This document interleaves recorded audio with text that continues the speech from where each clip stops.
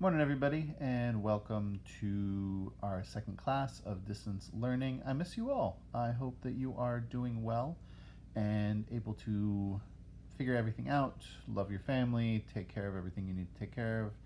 I hope things are going well. I know it can be scary out there and everything else. So, thank you for your discussion in the poetry that I had you read from Billy Collins on Monday. It was, or Tuesday, depending on which class is watching this. It was very interesting to read all of your comments and your thoughts.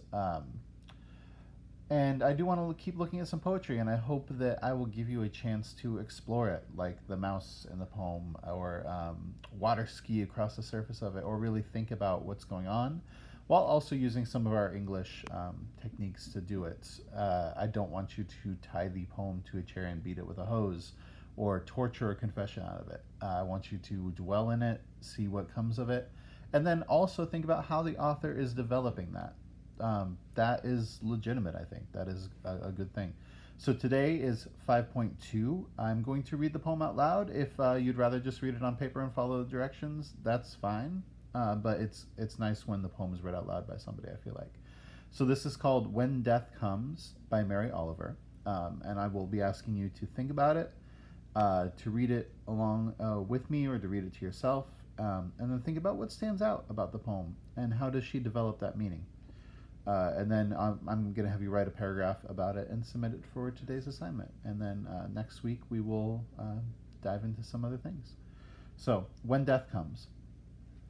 When death comes, like the hungry bear in autumn, when death comes and takes all the bright coins from his purse to buy me and snaps the purse shut, when death comes like the measlepox, when death comes like an iceberg between the shoulder blades, I want to step through the door full of curiosity, wondering, what is it going to be like that cottage of darkness?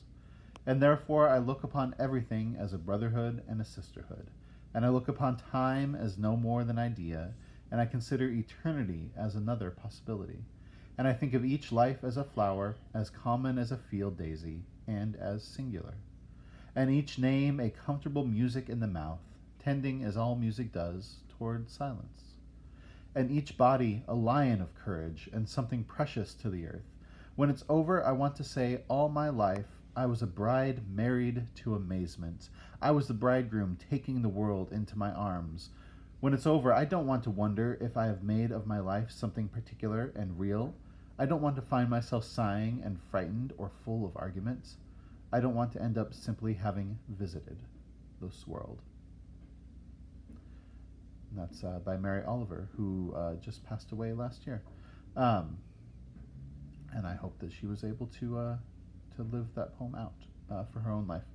So take a look at that. Take a look at the directions in 5.2 that I've posted in this assignment. Reach out to me with any questions or concerns. If you want to set up a Google Hangout or something with me, that is fine. Come say hi, Naomi. Say hi? Nope. Okay. That's my daughter, Naomi. She's helping me out this morning. But feel free to set up an appointment with me during office hours or any other time, and I'm willing to talk with you, help you out with the poem, help you out with life, math homework, whatever else you need. Take care, everybody. I miss you. Bye-bye.